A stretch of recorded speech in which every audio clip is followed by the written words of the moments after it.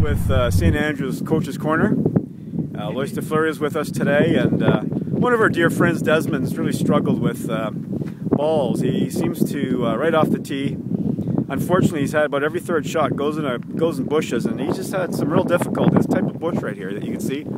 It grows along St. Andrews, especially right in the corners there. He really struggles with kind of getting the ball out of that. What would you, Lois, what would you recommend to Desmond or a player like that? Well, Paddy was saying to me the other day that he almost feels like he should put a pair of cutters in his golf bag. Here would be some advice to your friend Desmond not to use his wedge as a cutter, because it's likely to get cut out and kicked off the course for damaging this very precious indigenous piece of bush.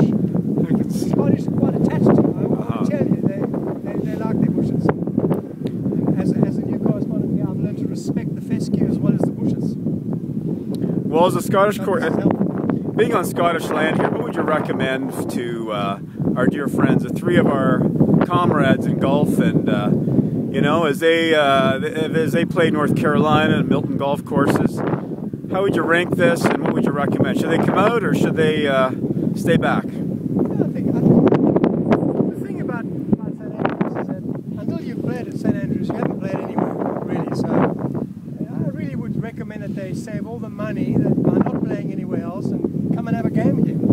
Now, I noticed you've got an antique golf club in your hand there, Lois. Could you just give us a good swing to finish up this round? And show us how it's done.